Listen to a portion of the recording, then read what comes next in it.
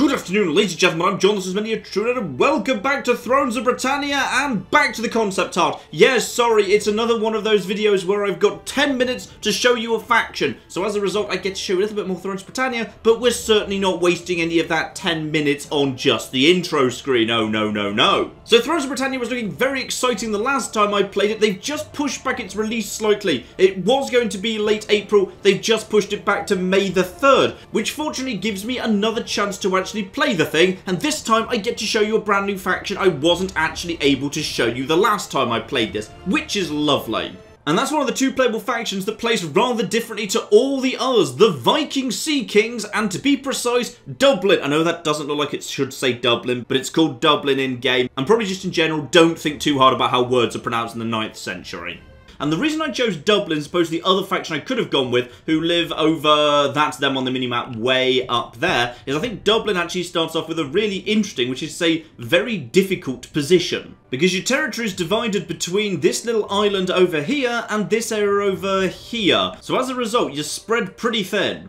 The other problem is diplomatic, or to be precise, cultural, because I'm a Viking Sea King and I'm surrounded by people who aren't. So if we just look at the relationship map here, you'll see the people to the north of me, to the west of me, and to the south of me are all red, indicating they don't really like me, because they are culturally Gaelic and I'm culturally not. This map rather does help me pick my first target, however. This guy down here and this guy over here are probably a bit big for me for the time being, so probably best I actually head north and pick off these little guys. First things first, however, the game always starts you with a little rebel army in your territory, just need to clear them out. So he goes down nice and quickly, but that also provides me with a very, very important bonus, which is when you kill that rebel army, you officially succeed a mission that gives you internal stability. That gives you plus 50% unit replenishment. Basically, the game gifting you the ability to build up a new army from scratch nice and quickly in the first 5 turns. The game gives us a choice at this point. The faction to the north is so weak, we can just basically demand they submit, and they would just join us immediately without having to bother conquering them. However, that's going to cause unhappiness. Happiness is already going to be enough of a problem in this territory.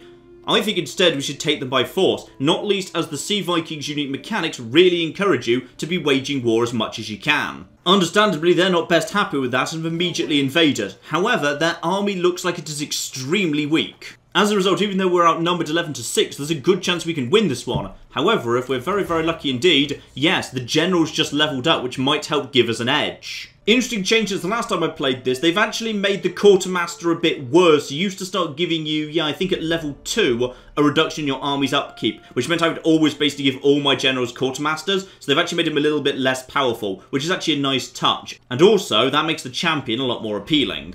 The champion will give me extra command, and in addition, extra melee skill for my commander's unit, which actually isn't cavalry for the Sea Vikings. It's a group of really, really hardcore infantry. Indeed, our full strength units means we just outnumber them, but it's still going to be tricky. I've spread my line out nice and wide here, just to make sure they don't flank us, because they've got the cavalry advantage. That's going to be your leader right there, because you actually get, proper cavalry for your general.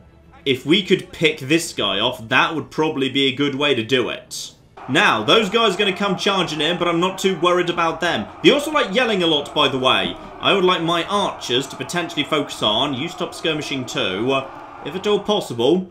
Everyone should probably be focusing on, the actual general. If we can take him out, that'd be marvellous, and flaming arrows work particularly well against cavalry. Now they're holding firm for the time being, which works for me. There we go. Starting to get some nice early shots in on those guys, and my javelin men doing some lovely damage over here as well. And this is just perfect. Their generals run forward straight into a shield castle. He is really going to struggle to make progress there. The enemy general is dead! Exactly what I wanted to see. The enemy generals collapse, and that's going to be a big morale penalty for everyone else. Problem is, they've still got cav, and I don't. So as a result, we've got a bit of a problem, not least as their skirmishes are still hitting my front line. Probably best at this point to pop out of our shield castles and just get involved. And my lads start charging forwards. This small unit of just a basic spear warband will chase off these skirmishers while my general starts rolling up the line here. So we can just head over here, head into the back of these guys, and my elite general with that upgraded champion will tear these bastards apart. They're already wavering. And my general rolls up the line, and that looks like it's pretty much good night for this faction. Now, the other reason I actually wanted to fight those guys rather than just absorbing them was the slavery mechanic, which kind of works like a simplified version of the slavery of the Dark Elves in Warhammer 2. Win battles, take big cities in particular, and go into the raiding stance in enemy territory, and your number of slaves goes up. The more slaves you've got, the happier your empire is, and also the more money you're getting on a turn-to-turn basis. Worrying signs to the south as, yes, my little Celtic southern neighbour has actually brought his army up here to Naz. If he tries to attack Dyflin itself, the garrison there will probably be strong enough with wall defences to see him off, but yeah, this little sub-region here could potentially be in trouble. Not much I can do now, though. Until I've actually secured more food, I can't train another army. So as a result, it's a pretty high priority to get up here, because conveniently, that's actually sitting on a farm and a fishery, both of which will actually provide me with the food I need to expand the armed forces. Annoyingly, that tiny force could, in theory, go and seize this port. So just in case, I'm just going to get a new general here, just to make sure I've got something to defend the area. Yep, as I feared, he is going to try and go straight over there. And it's going to be his 18 men versus my 30. So I made a good call deploying that guy. And hopefully, we can just about win this. This is pretty much a coin flip, to be honest. It's whichever general happens to fall first. In fact, I'd say this is looking very good. I've got 22 guys, and he's down to 4. The enemy general is dead! And the enemy general falls, and we managed to pull it off. So that was a very good tactical decision by me to save the town. Taking the first of their 2 settlements also gives me access to a new farm. I can start trading some units, which is good, because I'm worried about this guy down here. So just in case, I'm going to deploy that general who just did very, very well for himself over here to Dyflin and start training a new army.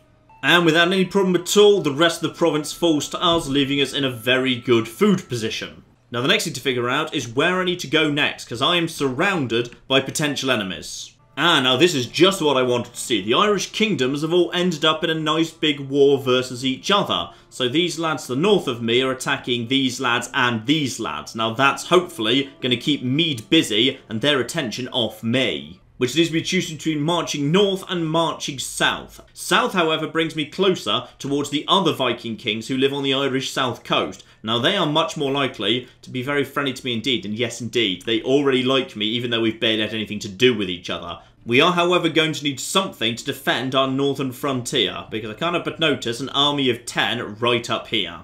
So probably time for a little swapsy roundy. So the army I just trained needs to start heading north and guarding our northern frontier, while my main lad starts heading south. A few turns later and things are looking a bit difficult here. We've already started building up a decent army, the Giant Slayers, good name over here in Dyflin, but these guys know it's coming. They've started hunkering down over in Naas pretty damn hard, and they've got the city's garrison to help them out too. So, new plan, this army is instead going to march south here and start attacking these undefended areas.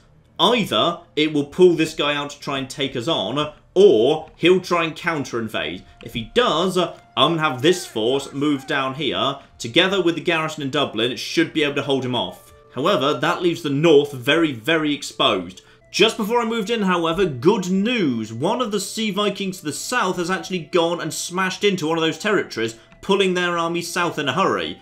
Best thing I can do now is probably send my little force down here to go and attack this little sub-settlement, which you can 100% get to next turn. Marvellous. Leave my main force here, ready for their main army to actually loop down over here to reclaim this settlement. The moment that happens, I can basically go over here, put this place under siege, and take it before they can get back. And looks like my plan worked perfectly. This territory's fallen back into their hands, but that means they're now far too far south to stop me engaging in a little bit of a land grab. So, quick jump in here, that's a nice, quick, easy to have, and that territory falls to me, and indeed, that also gives me visibility of their army, meaning this force is now ready to come over here and just walk into the city. Well, not quite walk in, there's still the garrison, but, yeah, we can easily build some stuff overnight here, no way they can stop us. So next big question, where's this guy planning to move between turns? And the answer is, he's heading south. Okay, it's possible he's basically considering this territory a bit of a lost cause, so instead he's... Oh, He's losing territory left, right and centre. I suspect he knows that everything's a lost cause up here, so instead he's going down south to get revenge on the guys who attacked this land. And if he is deciding to naff off south, well, why not just send this force down here and keep claiming some more territory for me?